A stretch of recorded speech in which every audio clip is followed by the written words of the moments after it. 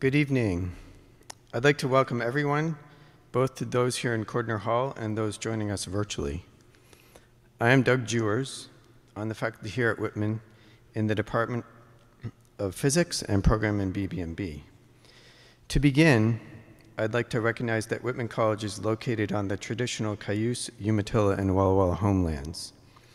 We pay our respect to tribal elders, both past and present, and extend our respect to all indigenous people today. We honor their stewardship of the land and ecosystem and commit to continuing that important work. Tonight's presentation speaks profoundly to the notion of stewardship of the ecosystem and the land. It is part of the Climate Reckonings Climate Justice academic theme for 2021. The theme statement begins by saying, "We live in the Anthropocene," a name acknowledging that human activity has profoundly altered the planet with devastating impact to its inhabitants. And the theme statement ends with, "Our goal is to deepen our collective understanding of global climate change and to empower community members to respond meaningfully to this challenge at scales both small and large." Tonight's presentation gets at the tension between the incomprehensible scale of the problem at hand and the apparently limited power that any one individual has to effect meaningful change. The performance, Rising Tide, is a product of the Crossroads project, quoting from the website, a partnership between the two great endeavors of science and art. It's a partnership with a purpose, bringing to bear the power of performance art to one of the great conversations of our time, human civilization's growing unsustainability and the quest for truly meaningful response. Tonight's performance includes Rob Davies, professor of physics at Utah State University. Rob's training and early work was in atmospheric physics, surface physics, and quantum optics. More recently, he has focused on critical science communication as it relates to global environmental change and sustainable human systems. He teaches courses across the physics curriculum and courses in climate change, the science of the Anthropocene, and scientific storytelling.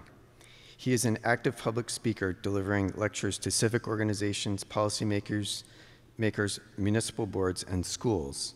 Rob was also a visiting professor here at Whitman in 2002 to 2003. The Fry Street Quartet is an internationally recognized ensemble that has traveled extensively, performing throughout the United States and the world since its inception in 1997. The performers have won numerous prizes, including the Fishoff National Chamber Music Competition, the Yellow Springs Competition, and the Banff International String Quartet Competition. The quartet has played at Carnegie Hall and numerous other major venues, festivals, and for distinguished series. Its repertoire includes a broad range of works, including Haydn, Beethoven, Stravinsky, Janacek, Rorem, Britten, Schubert, and Bartók, as well as programs of American women composers, including Laura Kaminsky. The quartet has been in residence at the Kane College of the Arts at Utah State University since 2002, where they teach their instruments as well as chamber music studies.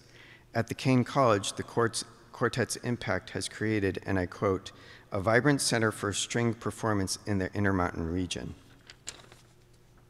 Tonight's performance includes an original score by composer Laura Kaminsky and images by several artists and photographers, including visual artist Rebecca Allen and photographer Garth Lenz.